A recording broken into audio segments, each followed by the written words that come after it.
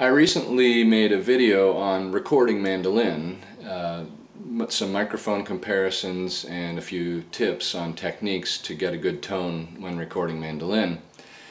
I wanted to follow that up with a video on how I mix my mandolin tracks, both the process of mixing that I use and the plugins that I use to mix mandolin tracks.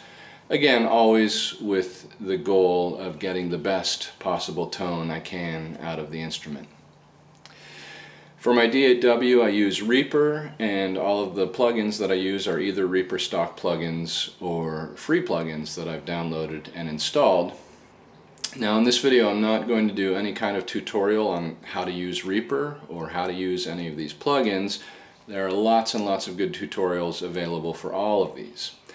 I'm simply going to walk through my mixing process and give you a chance to listen to what each of these plugins brings to the mix. So let's go ahead and get started. So I want to walk through my mixing process using a track that I recently recorded. This is the old song Carolina Moon, arranged for solo mandolin. I'm just going to use a little snippet of it to walk you through my mixing process. So I want to start by just playing you a snippet of the raw tracks. I recorded this using two microphones, the Neumann KM184 small diaphragm condenser microphone and the Royer R10 ribbon microphone. The Neumann small diaphragm condenser tends to capture a more pristine sound. It captures all the little transients. It captures a fuller range of frequencies. The Royer ribbon mic tends to capture a mellower, a rounder sound. Lots of low frequencies, fuller low end. And so I like to balance those two microphones together to get the audio that I'm looking for. So the first thing I'm going to do is just going to play you the raw tracks. This is what was recorded.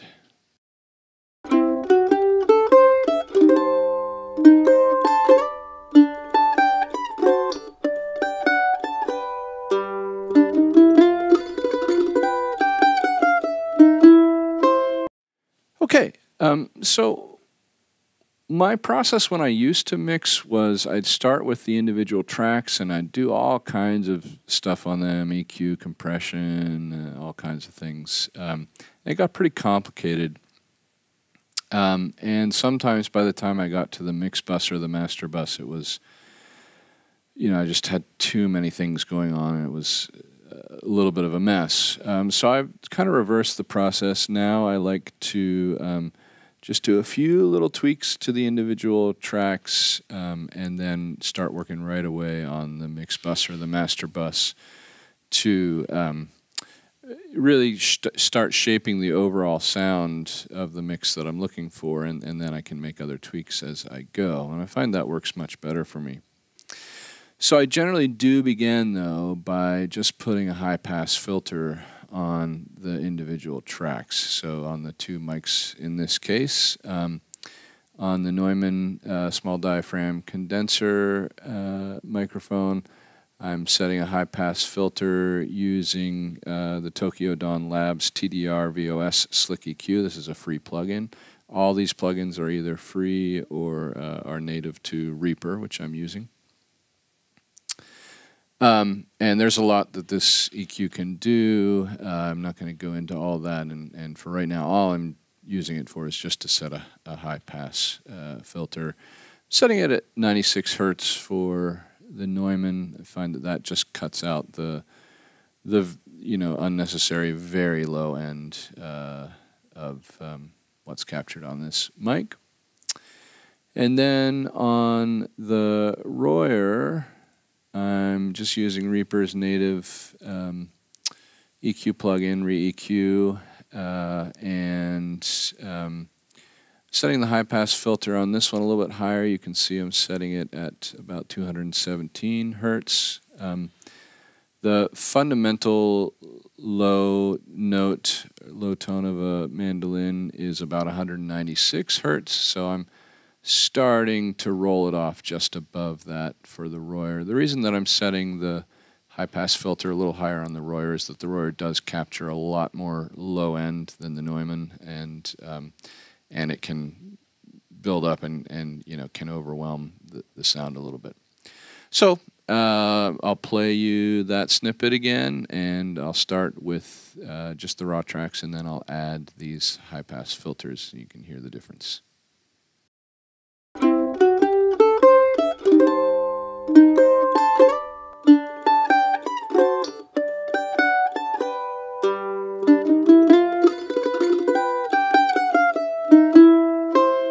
Okay, so that just takes out some of that unnecessary low end, and then I can begin to hear the audio mix I'm looking for better. So the next thing I do is I just balance my mic levels. And this is a little bit tricky, but I'll try to do this live here in this recording. You'll see what I do is I generally just balance out the Neumann mic a little bit at a little bit of a higher level than the Royer. That gives the overall tone a little bit more definition, which I'm really looking for, and doesn't overemphasize that sort of super warm low end. So I'm going to just balance out so that the Neumann is a little bit higher in the mix than the Royer, and I'll see if I can do this so that you can hear what it sounds like.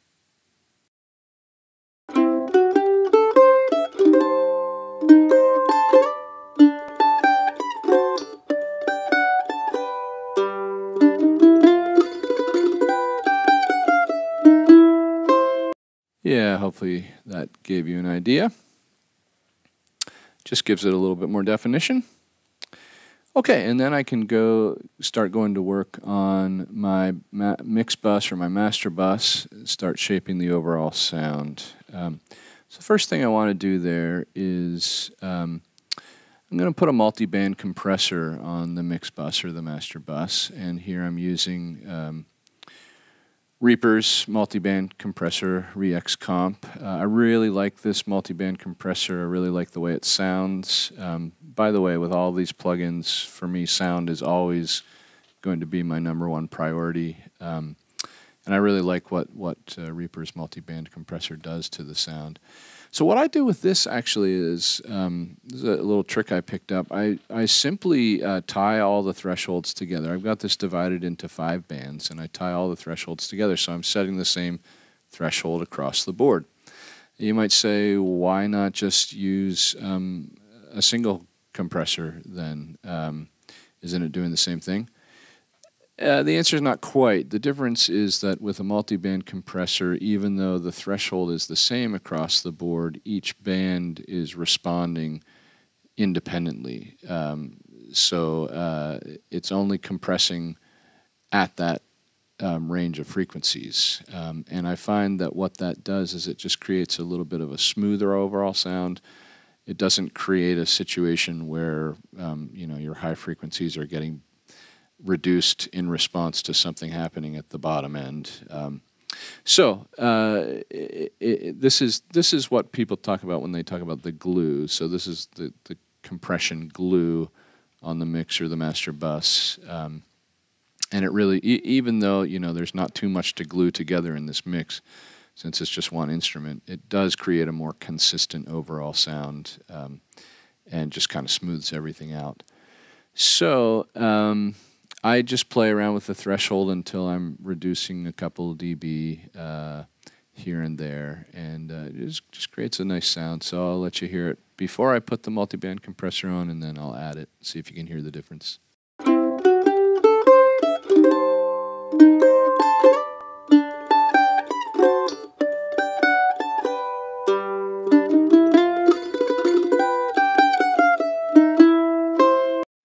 Yeah, okay, I like the way that sounds.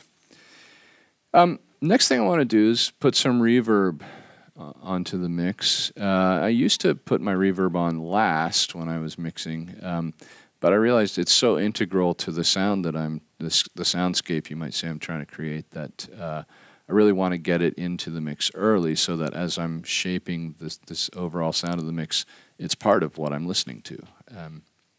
So I'm actually putting 2 reverbs on this mix. In both cases, I'm using Reaper's native plugin, ReaVerb. Show that to you. But I'm not using their sort of built-in synthetic reverb, which you have full control over. It's, you know, a lot of possibilities there. I just really like natural sounding reverb, and so I almost exclusively use convolution reverb impulse responses.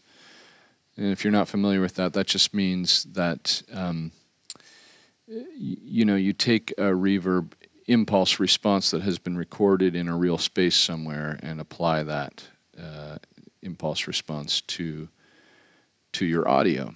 I've done a fair amount of work with this. I was privileged to be able to record some reverb impulse responses in a local cathedral, some of the spaces in a local cathedral. I mostly use those for classical recordings, mostly when I'm playing my bowlback. But there are lots of good free reverb impulse responses available on the internet, and I've downloaded a bunch of them. So I'm using it for this particular instrument and this particular kind of music. I'm using a reverb impulse response that I found from the First Baptist Nashville Church. It's a nice one. You can do a lot with this. I put some high-pass and low-pass filters on this reverb. I did a little bit of pre-delay on it and a little bit of stretching. So I'll let you hear what this sounds before I put the reverb on and then with the reverb on.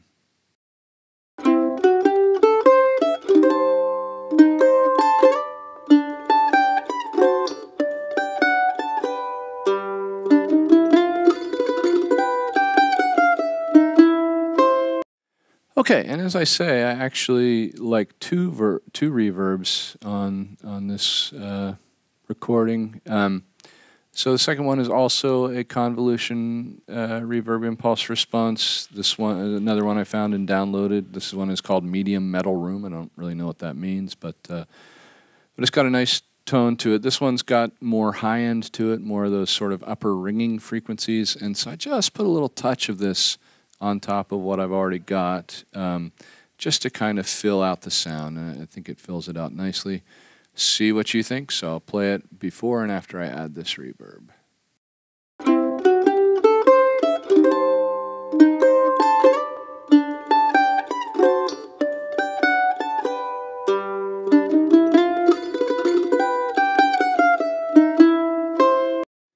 Okay, so now I've got my reverb in the mix, and now I've got more of an idea of the overall tone I'm looking for. So the next thing I do is I do go back to my one of my individual tracks. I go back to the Neumann mic, and I just happen to know that I like to do this based on, you know, past mixing. So I'm going to go to the same EQ that I set the high-pass filter with. This is the Tokyo Dawn Labs TDR VOS Slick EQ. And I'm going to go here, and you can see, as well as the high-pass frequency, now I've added a few other things. So I am cutting a little bit around 822 hertz. I find in the mandolin that frequency, that 7-800 frequency, just tends to be a little clunky sounding. It's, you know, so I like to take just a little bit of that out. And then I'm boosting a little bit here at 1577 hertz. That 1550, 1580 hertz just is a nice spot for bringing out the kind of clear tone of the instrument without getting shrill or harsh. So I just boost that a little bit.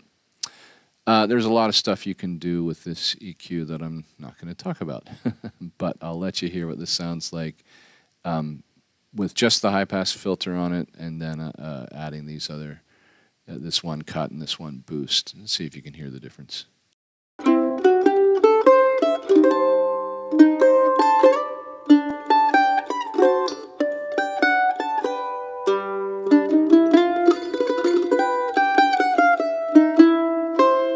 Okay.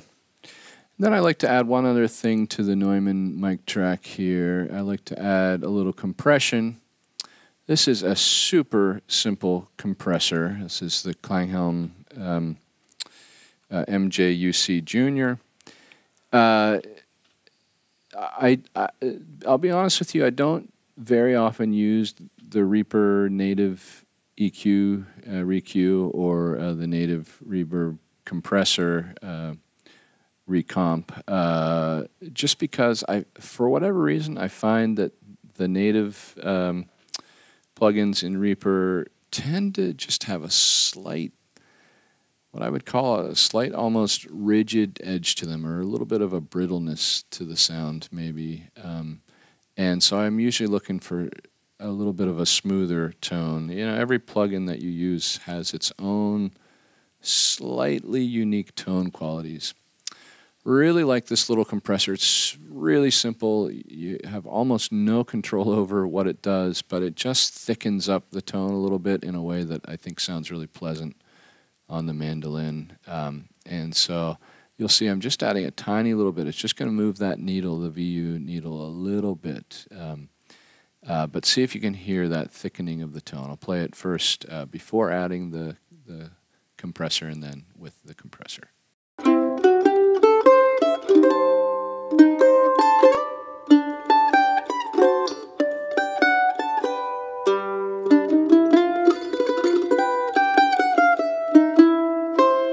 Yeah, so you can see it hardly moved the needle at all. I'm just putting a touch on there, but even without moving the needle, maybe you could hear just thickening up that tone in a nice, very pleasant way. Really like that sound. Okay, and that's really all I'm doing with my individual tracks. I'm simply adding that high-pass filter on the Royer because I just find that the Royer's got such a nice, rich, mellow tone that there's not much else I want to do with it. Okay, so now I'm back to the mix bus or the master bus, and so I want to put some EQ on the mix bus or the master bus, and for this I'm using Analog Obsessions SSQ equalizer.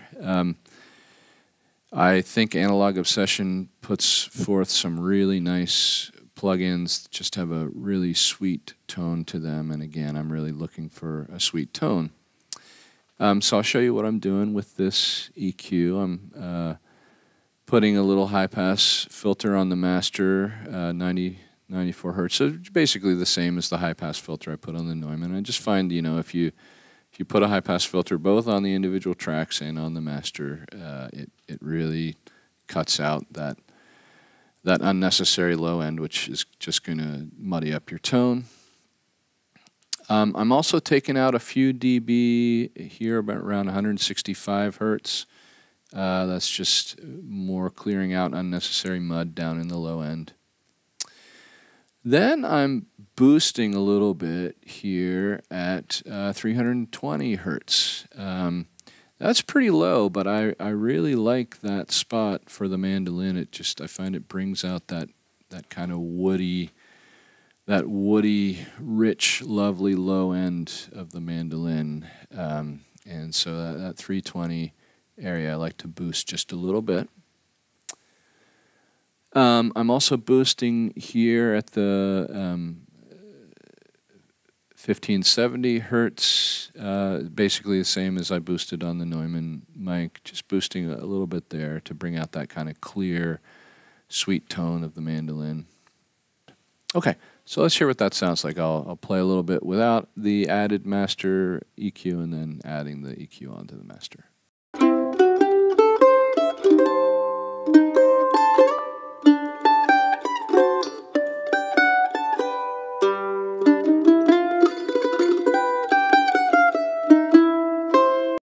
Okay, I could definitely hear the difference there. Hopefully you were able to hear some of the clearing out, a little bit of the low mud, bringing up just a little of that woody roundness at the bottom, and then a little bit more clarity in the upper range. Okay, this is a fun plugin. This is the next one I like to use. This is another plugin from Tokyo Dawn Labs. This is a dynamic EQ. The difference between regular EQ and a dynamic EQ is basically a dynamic EQ is EQ plus compression.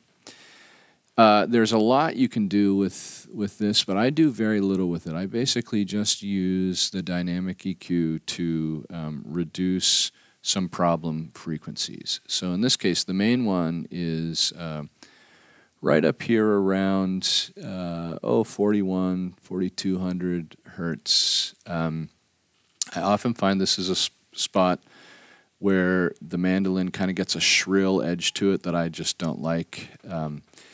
And I used to just put a narrow notch there with the regular EQ. The problem is if you just cut out that EQ, that spot with EQ, then your track loses some of its excitement, some of its vibrancy. So this kind of plugin is perfect for this. You can see I've put a tiny little EQ reduction here, maybe not even a whole dB of reduction. I'm not sure, but what I've done is I've put some compression on here, a compression threshold. So what that does is that when that frequency pops out too much, the compression will reduce it. But when it's not popping out too much, it stays in the mix, so you don't lose the vibrancy, but you lose that shrill edge when it pops out too much. And the other one I put on here is just not even any EQ, but just a little compression here at about 310, 315 hertz, which is, it's funny. It's exactly the same frequency I just boosted in the EQ, but it is also a frequency that can easily build up. So again, I'm just using the compression to reduce the spots where it just builds up too much without getting rid of that nice warmth that I've added in the EQ.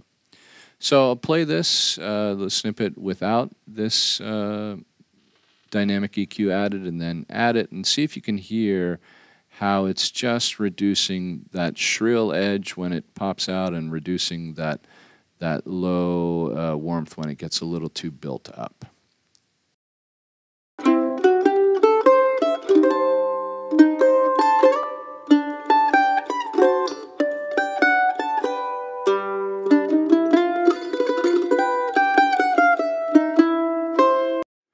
Yeah, I really like what that does. It's subtle, but hopefully you could hear that.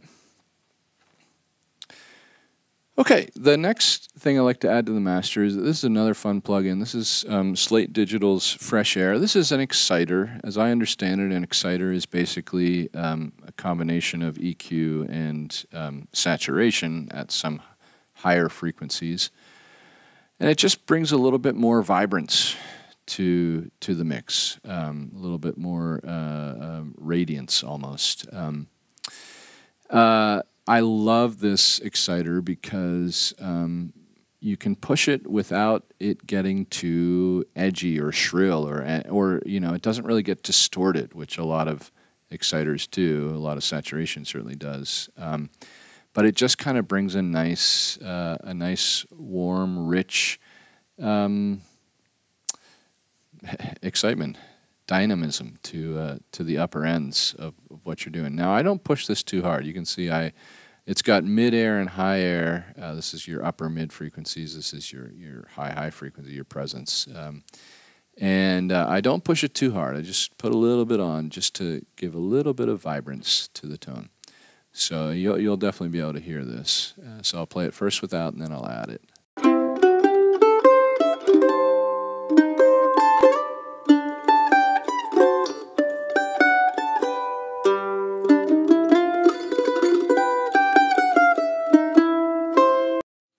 Okay, I like what that does. As long as you don't push it too hard, just a little subtle vibration.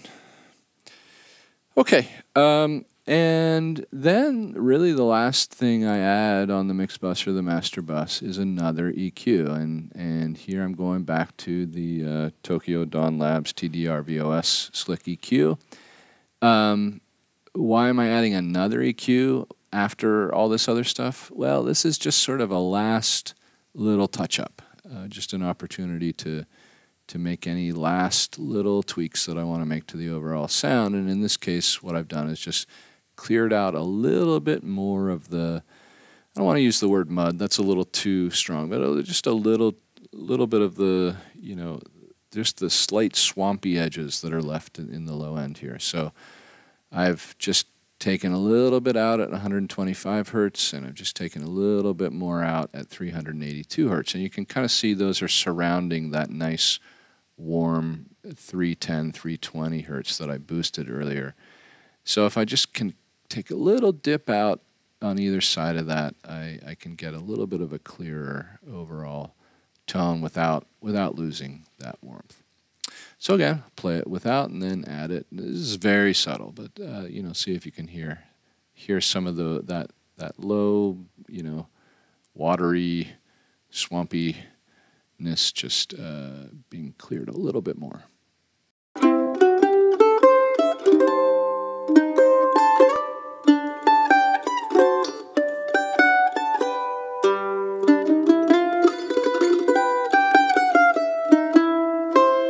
Okay, and that's basically the mix. Now, the last thing I put on, you know, which most people do, last thing I put on to the master bus is a limiter.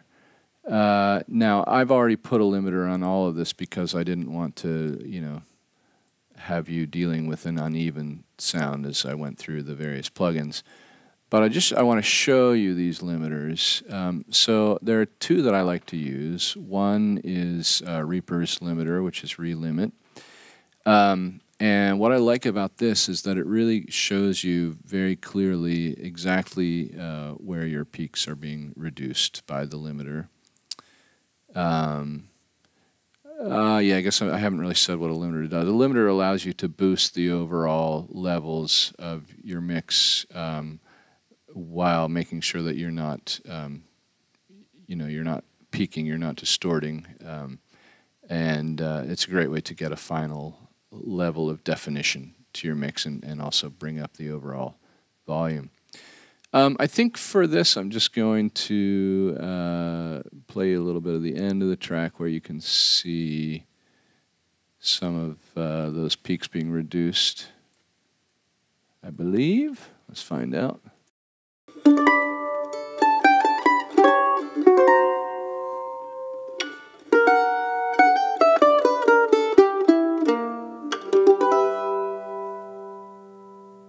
Okay, so you could see that one peak being reduced between 1.5 and 2 dB.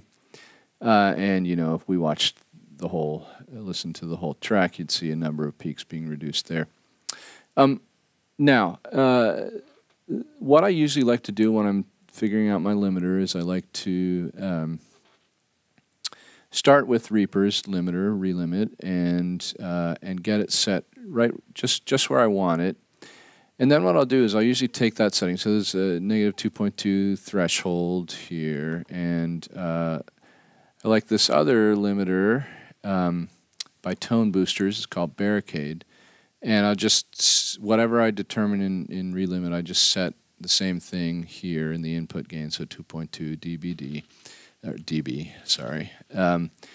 And then I'll just listen to both of them and see which one I like better. In this case, I've actually gone with Tone Boosters, the Barricade. Again, I find that some of Reaper's plugins have just a little bit of a brittle or rigid edge to them, and the Tone Boosters Barricade has a nice, slightly mellower feel to it, and so that's what I went with for this one. Okay, the last thing I want to show you is this JS Loudness plugin. This doesn't do anything to the sound, but it allows you to track your levels really clearly, and I'll just show you, you know, it shows you your peaks, it shows you your LUFS levels, which is important for you know, what you want to be at for your final levels before you before you publish your music. And so I'll just show you again the end of the track, and you can just see how this appears.